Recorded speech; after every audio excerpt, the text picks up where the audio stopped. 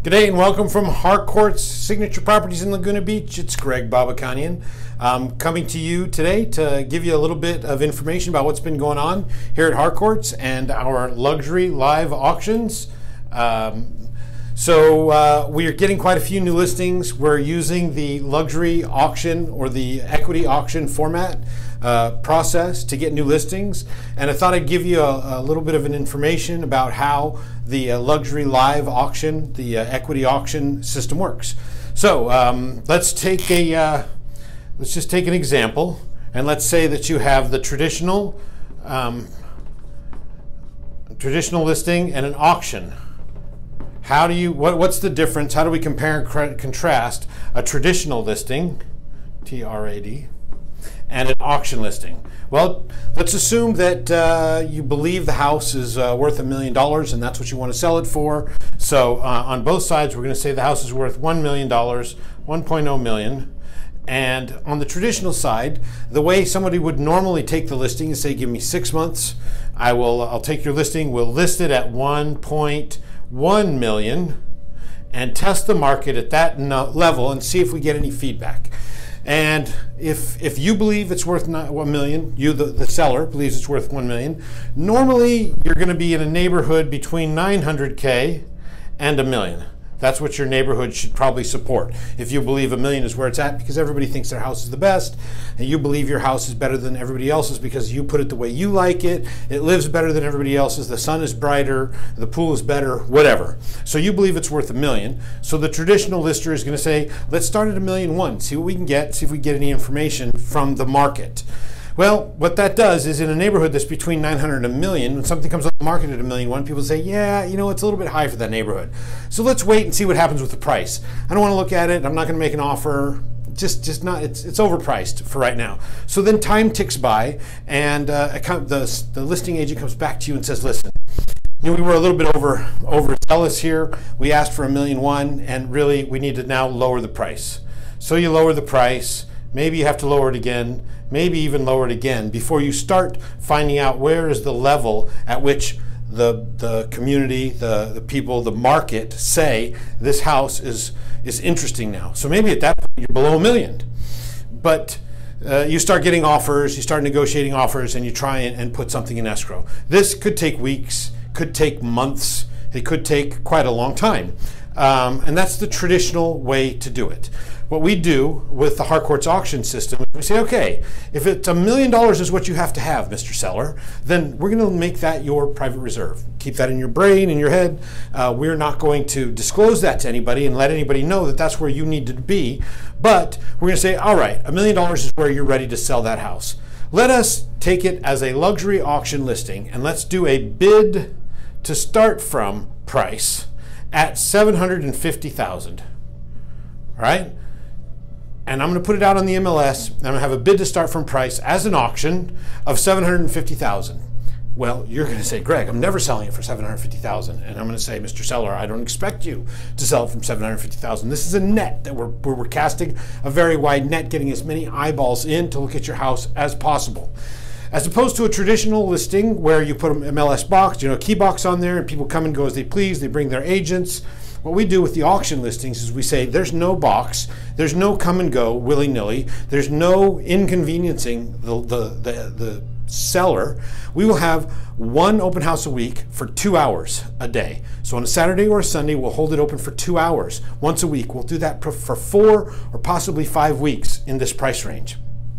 Now, I'm going to field the phone calls. There's going to be phone calls from agents saying, I want to see it now. My people are only available right now. And I'm going to say, well, if your people are only available to look at this $1 million house or a house in a $1 million neighborhood right now, then they're really not that interested. If they're not going to change their plans to be able to come to the open house, then I don't want to be in escrow with them because it's just not going to be a good thing for everybody. So what we do is we push everybody through during those 2 hours and we get a lot of eyeballs. People see the $750,000 start price and they walk in, they go, what's this auction? And I give them my 5-minute elevator speech and I let them know that $750 is the equivalent of a zero. Don't even think about it. Give me your best price. The auction happens on whatever date. That's our date when we'll have paddles and everything. If you want to stop the auction, give me an offer. The seller maintains the ability to stop the auction at any time. If we get an offer in that approaches or surpasses his private reserve, the seller has the option to say, you know what, that's good enough, Greg. Tell everybody else we're not going to do the auction. I'm choosing this listing. So the first day, first open house, 50, 60, 70 people will come through because of this differential in price between what the neighborhood will support and what our bid to start from price is. We get a lot of people in. But we also get people in that are qualified to buy in that neighborhood. We will get a few that this may be the top end of what they can qualify for, but those people are just as useful because those people we can use against the people who are our real buyers. So we'll get an offer at 750, we'll get an offer at 800, we'll get an offer at 850. Within the first week, we'll get 3 or 4 offers. We'll work them against each other, and this number keeps jumping up and up and up. And as you can see, the difference between starting high and going low is I have to go back to you, the seller, and say, we need to reduce the price. And you don't like when I ask you that. You don't like when I say, because you think when I put it at 1.1, in your mind, you're getting 1.1 million. I knew it was never going to get that, but I gave you that number so we had room to move down. Well, human psyche says you want that 1.1. And now when I ask you to go back to 1 million, you're mad at me. In this side, I said, don't worry, we're never taking 750. We're telling the whole world this is an opening bid price. And this price does nothing but cast a wide net. And now I'm bringing you offers. Here's another, here's a 750, here's an 800, here's an 850, here's a 900. Here are offers that you will never take, but we can work against them, each other. The two, say, listen, hey, there's a lot of interest in this house. We have a lot of offers. If you want to stop the auction, come with your highest and best. Bring us an offer that gets close to what you know the neighborhood will support, somewhere between 900 and 1 million, and let's see if we can't take it to the seller and stop the auction. The seller has the option to stop it at any time or go all the way through to auction day and auction it. So we took this process, we've done it quite a few times, but the most recent one we did was in Yorba Linda. I'll tell you that we were in a neighborhood that was in this price range. Our starting bid price was around this range. And within 3 weeks, we had 4 offers. We had 3 relatively low offers, all cash. We had a 50% down. We had a standard financing. Then we had a 4th offer come in the second week that was right in the sweet spot, right where we needed to be. And we negotiated that one with the other 2, the other 3 that were still there. And one of them backed out, so we're down to 3. And we went into escrow. We went into escrow at the highest price that neighborhood had ever seen, well above where the seller had set his reserve. And we did it within 3 weeks.